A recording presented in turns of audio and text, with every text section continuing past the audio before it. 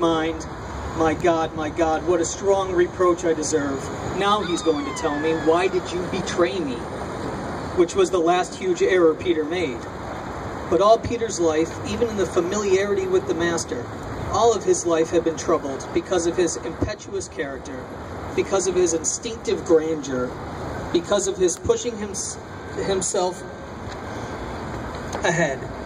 He saw everything in himself as defect. Everything was defective in him. That betrayal made him clearly aware of all the rest of his errors and how he was worth nothing, how weak he was, weak to the point of needing compassion.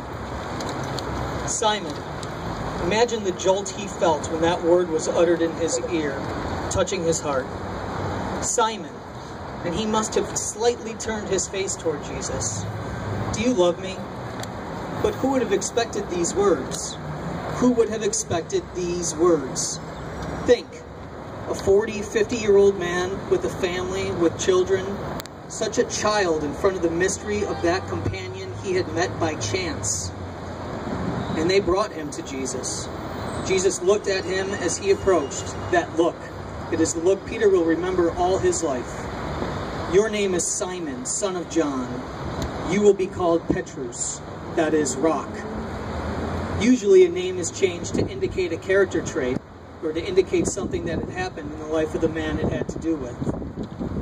Therefore, let's imagine how it felt to be looked at through by that gaze that knew him piece by piece. You will be called rock. His character was identified with that word, rock. And the last thing he was thinking was to imagine what the mystery of God and the mystery of that man, Son of God, would have done with that rock, would have made